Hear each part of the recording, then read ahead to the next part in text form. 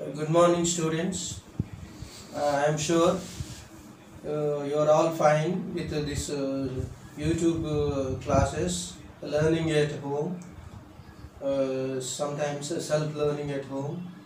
So we are today very lucky to have this poem, Antony's speech of the class 9 of the 7th unit as our lesson. So we are going to learn so many things from this poem today, and as part of our discussion, dear students, I am sure you are ready with your textbooks, notebooks, and with pens, and and today's lessons objectives are the first one is the learners will be enabled to recite the poem correctly and independently with right pronunciation. And the third one is the learners will come to know the theme of the poem.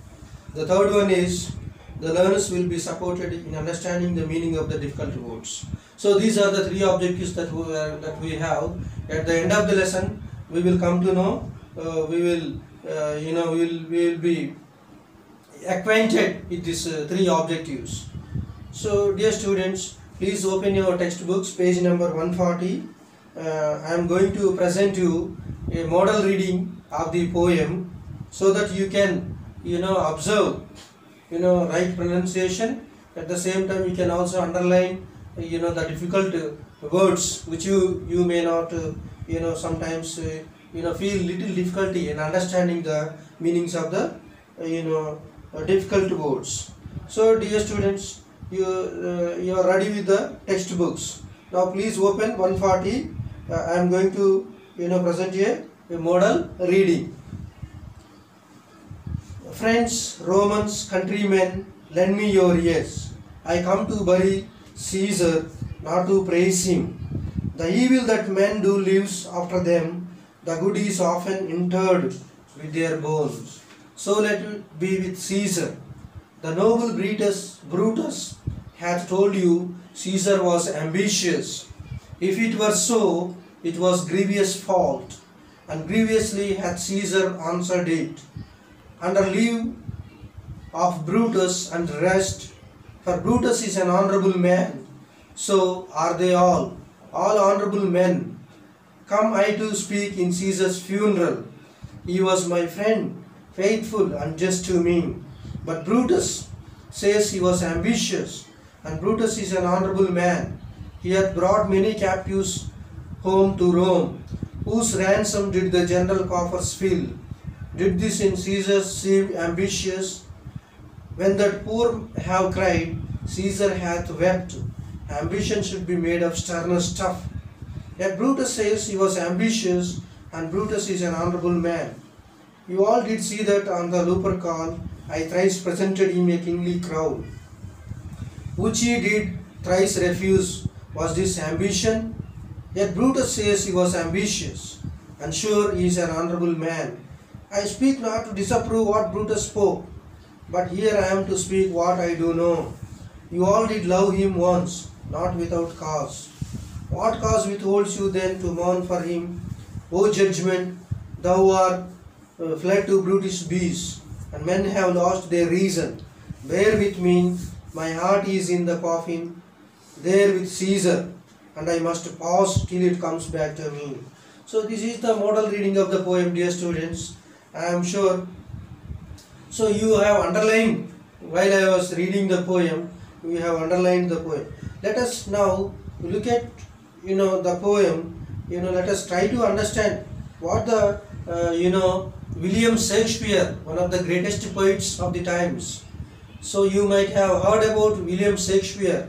Now you will come to know the greatness of this great poet by understanding the poem. Now, dear students, let us look at the first stanza. What the now before actually getting to our discussion, we must know a little background of this poem. Now actually this poem is an extract taken from the play called Julius Caesar, written by William Shakespeare. Play, what is a play? Play is a drama. where lot of characters are there. So all the actors come onto the stage, they act and they deliver. During the 16th century, dramas and plays were very famous, very popular. So William Shakespeare wrote this drama, during the 16th century. So from this play, small part, a speech, by Mark Antony, one of the important characters in the play, delivered,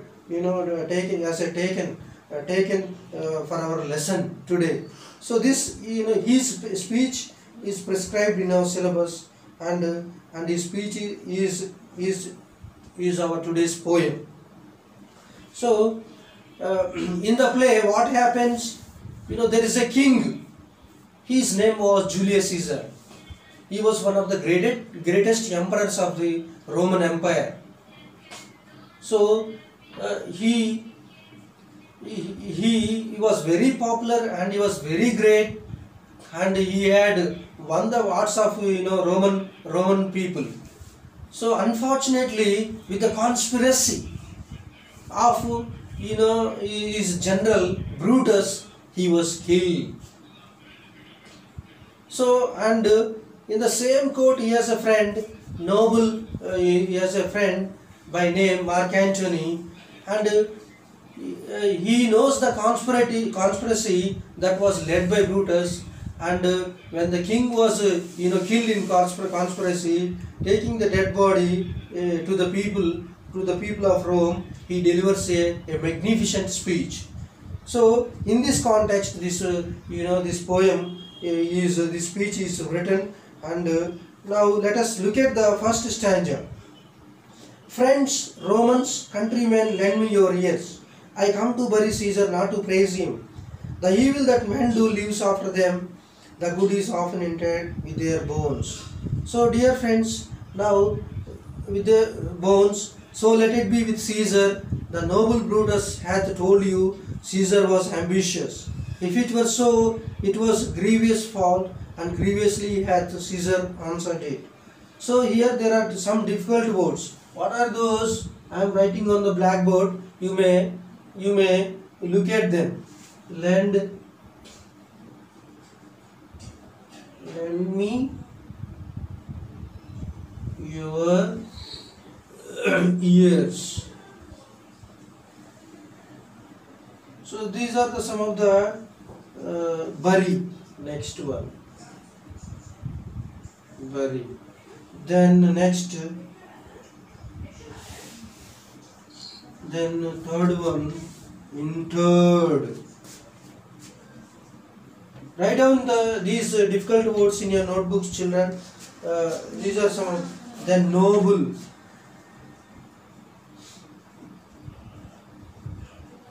Then you have ambitious.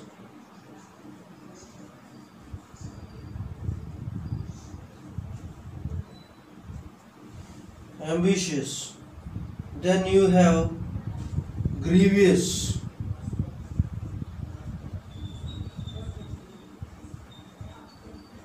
So these are some of the difficult words we have come across this first stanza. So dear students, now lend me your ears means listen to me. Then you have bury. Bury means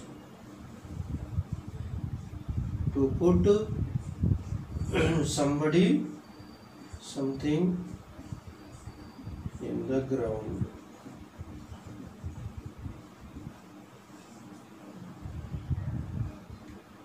Then interred. So interred here means buried. Then noble, great. Write down these difficult words in your notebooks, children. Then ambitious. What is this ambitious? Very important word in this poem.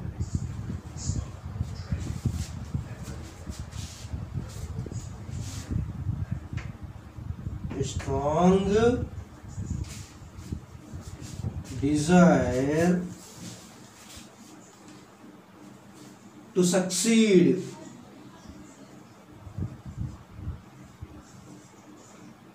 Somebody. Then grievous, serious. So these are the some of the difficult words that we have come across in the first stanza. So dear students, how does Mark Antony? I told you this poem is taken from the play called Julius Caesar, written by William Shakespeare. He was a dramatist. Okay, remember that. And this is the context. Context is also very important. This is one of the most typical poems of this of this class, of this text. Very important. This is going to be one of the crucial poems of this text, of this entire 9th class text English reader. So in this poem really, Mark Antony, he addresses the Romans. How does he address the Romans? He calls friends. At the same time he calls Romans countrymen. And lend me your ears. Listen to me for some time. I am going to tell you what happened. What is the reason behind the death of behind the conspiracy of Brutus? So I come to bury Caesar, not to praise him. Look at the way Mark Antony uses phrases. I come to bury Caesar, not to praise him. So today I have come here. I am standing before you. I am standing in front of you, not to praise him, but to put him in the ground. The evil that men do lives after them. Dear students, what Mark Antony is saying. The evil that men do lives after them. Whatever you do, mistake sometimes, it is remembered forever. Suppose you make a mistake, it will be remembered forever. In the school, by the teachers, by your students, by your friends. The good is often entered with their bones. And if you do some good thing, if you do some noble work, it is very quickly forgotten. So in the same way, the great king Julius Caesar has done a number of noble things. They are all forgotten. They are all forgotten by the Romans, by us. So let it be with the Caesar. The same thing also applies to Julius Caesar.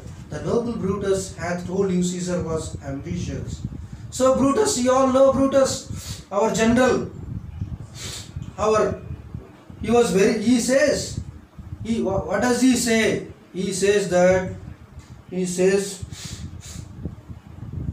Julius Caesar was ambitious. You know what is ambitious? Very, very eager to, somebody has a strong desire, to possess something. So Brutus always claims that Julius Caesar was ambitious. If it were so, it was grievous fault. So Mark Antony is saying, if you all believe the words of Brutus, it is going to be a biggest mistake. He was never ambitious. Remember this. This is very important. He was never ambitious. But Brutus, being with him, he says that Julius Caesar was ambitious. If it were so, it was a grievous mistake. Grievous means very serious mistake. Fault means mistake. And grievously hath Caesar answered it. So in the same manner, by doing lot of noble activities, Julius Caesar also replied during his reign. He went on doing number of good things, number of noble things. He built a strong heart in the hearts of the Romans. You remember those. Don't forget. Don't believe the words of indirectly is warning. Remember, very important thing. On the one hand, he is trying to realize the important works that were done by Julius Caesar. At the same time, he is Mark Antony very cleverly, very intelligently, trying to remember the conspiracy, the evil the cruel nature, the unkind nature of Brutus' activities in the Roman Empire. So remember these are very important things, my dear students. You please keep and observe, try to have an insight into the poem. It is not what the poem exactly telling outwardly. There is an inner meaning in the poem. You remember those. So now let us, under leave of Brutus and rest. For Brutus is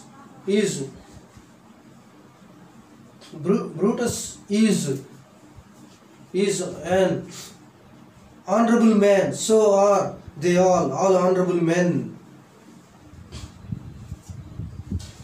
Come, I too speak in Caesar's funeral.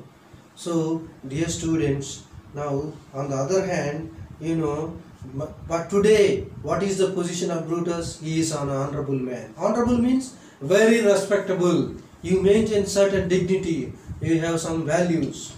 And on the other hand, he is trying to put the crime on Brutus, and at the same time is in the outwardly, the outer meaning of the poem says he is very respectable. On the other hand, he is also revealing the conspiracy that was led by Brutus. So this is the meaning of the first stanza. Now let us look at the second stanza, dear students. Here, under leave of Brutus and the rest, for Brutus is an honorable man, so are they all honorable men. Come I to speak in Caesar's funeral. He was my friend, faithful and just to me. But Brutus says he was ambitious, and Brutus is an honorable man. So dear friends, now look at the second stanza. Difficult words: honorable, respectable. Funeral means a ceremony held shortly after a person's death. Then these are some of the difficult words. So with the permission, under leave of Brutus means with the permission of Brutus, today I am standing in front of you, with the permission of Brutus. So he is an honorable man. So I come to speak. So here I have come here to speak, for the funeral of Julius Caesar.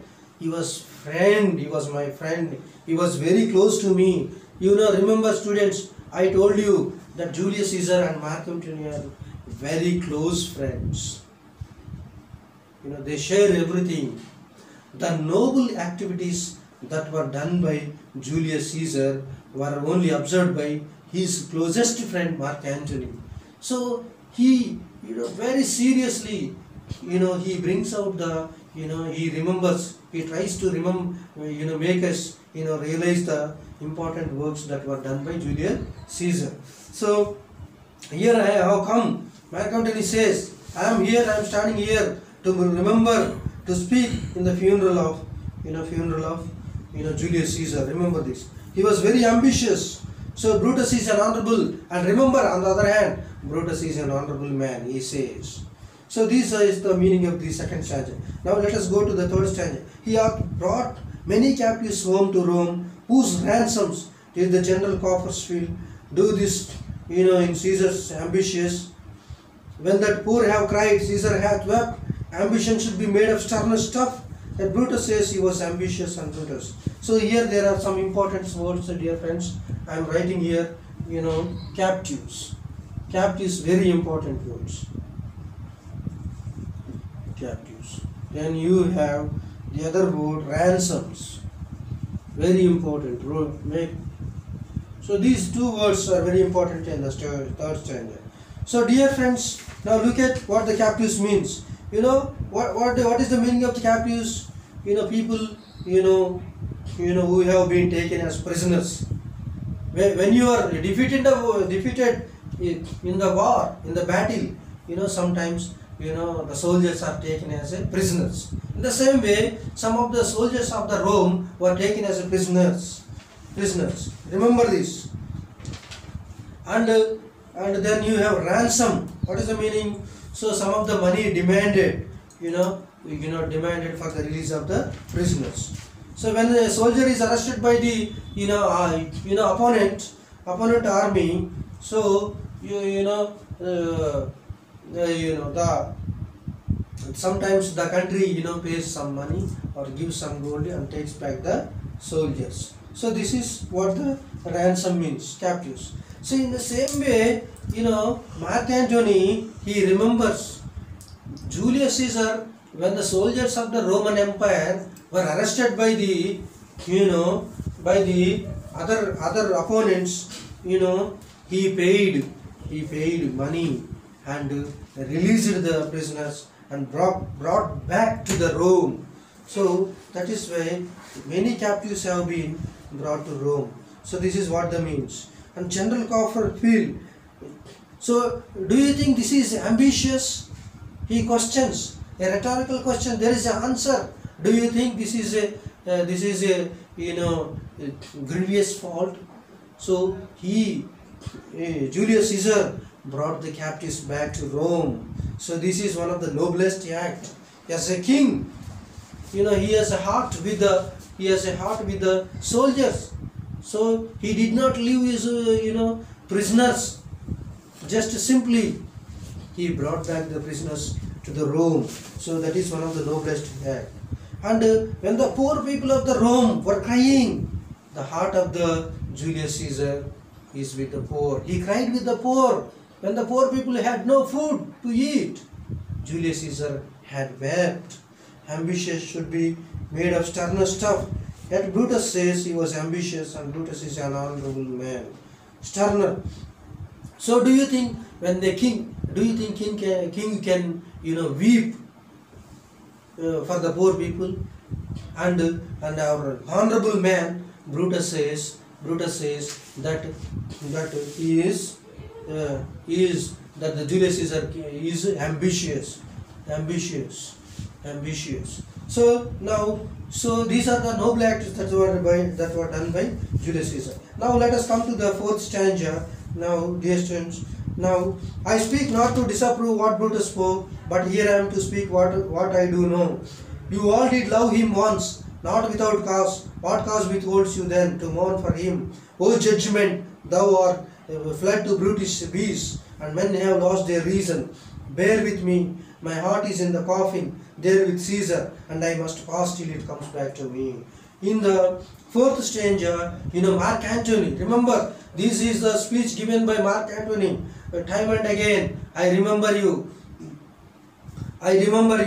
So Mark Antony says, I am not, disagreeing what Brutus says, but here I am, here I stand in your presence. I show the dead body of, Julius Caesar. I am trying to, remember you, the noble acts that were done by, the greatest, Roman emperors, one of the greatest, Roman emperors, Julius Caesar. He had done number of welfare activities for the welfare of the, Roman people. So remember those things, and so remember those. Here you must mourn. The Roman people are not, not at all, weeping, not mourning, not mourning. You must cry, you must weep, you must mourn for the death of the Julius Caesar. You must not believe what Brutus says. He had a conspiracy, very cleverly, very intelligently, he had a conspiracy, and with his close friends, he killed Julius Caesar. You remember this, and remember, you mourn. This is the fact. So today I am here, I am telling what Brutus has done. But Brutus is an honorable man. Brutus, there is a Brutus means very cruel. In his name itself, there is a pun, figure of speech here. You must understand, dear students, pun, one of the figures of speech where you use the words very cleverly to, to have, jovial kind of thing. So in the same way, dear students, here the pun, in the word brutish, there is a, cruel. He is Brutus, very brutish, very cruel. Remember this. This is a fact. So you men, so now the Mark Antony questions, oh judgment, he calls, oh judgment. Justice, where is the justice? Where are you? Judgment, where are you? Look at the justice, laying down. Look at injustice, is laughing. Brutus is very ambitious, not Julius Caesar. Brutus is very ambitious. Remember this. So, O judgment, thou art fled to brutish beasts. So, animals, O judgment, your right judgment is on the side of Brutus' side. Dear student, remember, injustice, injustice. Remember, judgment has gone. Right judgment is on the wrong side. So come back, and men have lost their reason. All the the people of Rome lost their reason. They forgot to question. They forgot the injustice done to Julius Caesar. They forgot to question the injustice. So remember, my heart is in the coffin there with Caesar, and I must pause till it comes back to me. So look at the phrases, wonderful phrases. So Mark Antony heart is in the coffin. Coffin means a box, a long box where a dead body is put. So his heart is with Julius Caesar. So dear students, remember these are very powerful words, very important words. This is really one of the important speeches of Mark Antony in this poem. So we are very lucky to. So this is the meaning of this poem. Dear students, I am sure you have understood the poem well.